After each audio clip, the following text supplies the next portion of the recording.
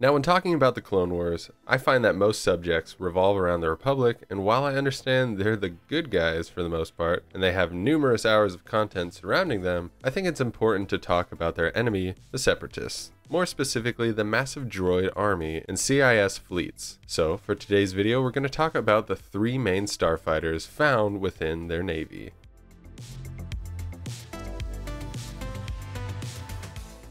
We've discussed the capital ships and other various warships already, so I think it's important to look at the droid starfighters these ships often carried. Because throughout the numerous wars surrounding Star Wars, starfighters have been a major part of what makes up a navy and can turn the tide in many ways. The Clone Wars is no different, and it saw some of the deadliest starfighters to have been created. Not just manned, but unmanned fighters. The first one we will look at is the Vulture droid.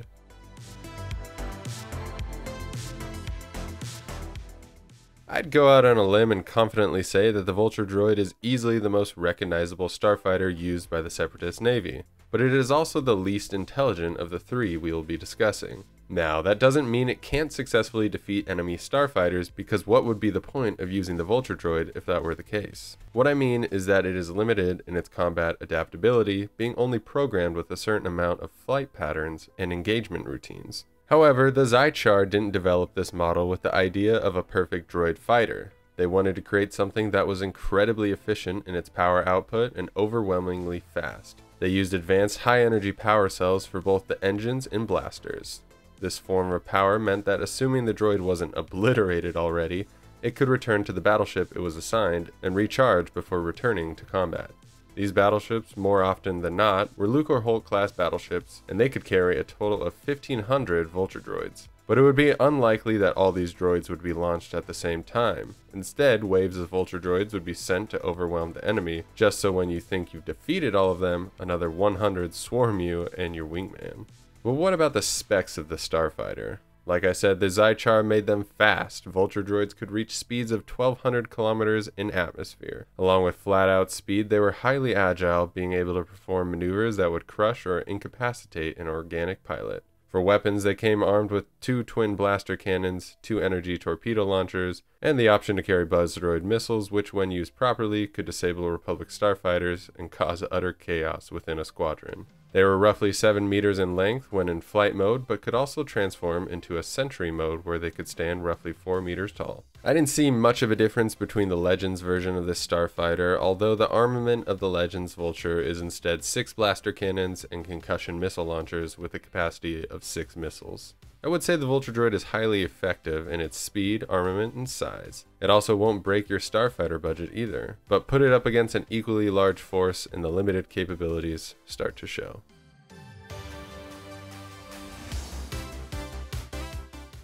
The next starfighter is, well, more of a bomber, but could also be used in a dogfight, although I don't know why someone would use these already limited starfighters in that role. While the Hyena bomber resembles the smaller Vulture droid, it was manufactured by Bactoid Armor Workshop rather than the religiously mechanical Zychar. The Hyena design was inspired by the Vulture, but with an emphasis on carrying heavier payloads. The wings were also increased in width and made to be more sturdy, which gave it better atmospheric stability. They also made sure to better equip the Hyena with heavier armor, unlike the Vulture droid counterpart. Its armament consisted of a quad laser cannon, missile pods with the capacity to hold 6 proton torpedoes and 6 concussion missiles, and its bomb chute, which could carry 4 proton bombs which devastated enemy installations or heavy walkers.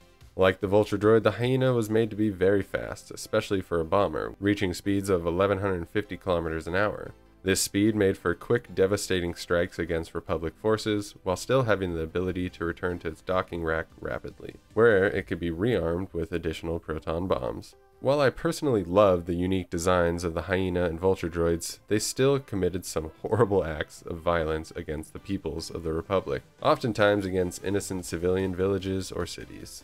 But that's the reality of droid fighters. They're cold and lack any sort of complex emotion that might sway a living pilot from going along with horrible war crimes. However, no droid starfighter is more calculating than the final tinny we're discussing, the Tri-Fighter.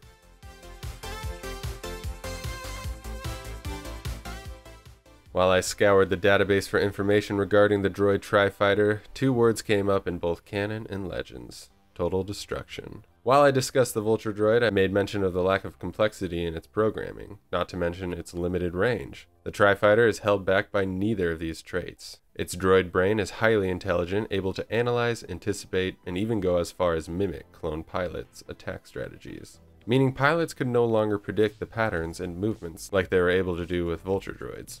Along with its intelligence, the control and communications transceiver was far more powerful, allowing for the Tri-Fighter to venture further away from its control ship. Now, when I say control ship, I just mean the vessel that is coordinating the CIS attack. These droids still needed information relayed to them on positioning similar to a standard pilot in their squadron. Enough about how smart this starfighter is. What makes its design and weapons so deadly? The center of this starfighter contained the droid brain and its menacing red photoreceptors, and protruding from the face, a single heavy laser cannon. Surrounding its spherical center was its 3 arms, which worked to stabilize the droid when flying in atmosphere.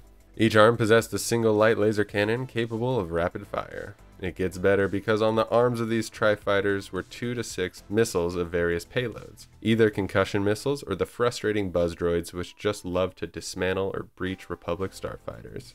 3 independent thrusters propelled the Tri-Fighter to incredible speeds, not quite as fast as the Vulture droid, but fast enough.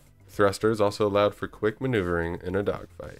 It's easy to see why this CIS droid starfighter quickly became the bane of the clone starfighter corps, especially against the ARC-170, V-19, and Y-Wing bomber. The only real threat to the Tri-Fighter came from the Jedi piloting the ETA-2 Actis-class interceptors. While you could say the introduction of the Alpha 3 Nimbus-class V-Wing improved the odds of a clone pilot, the reality is that the V-Wing was introduced near the end of the Clone Wars, seeing little combat against the CIS Navy. The V-Wing saw more of a career flying for the Empire, although that was short-lived due to the introduction of the TIE line of starfighters. But to get back on topic, the Tri-Fighter remains one of the deadliest and most advanced droid starfighters to have ever been produced. It's beyond the capabilities of most average clone pilots and even some Jedi Knights. For many, the final thing you may see, or not see at all, is a droid designed to look like the ferocious and terrifying prehistoric skull of a predator found on Kala 4.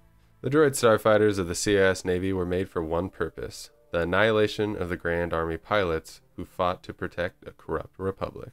Now that you know more than you should about these droids, let me know which one is your favorite. Is it the Vulture droid, the Hyena, or the Tri-Fighter?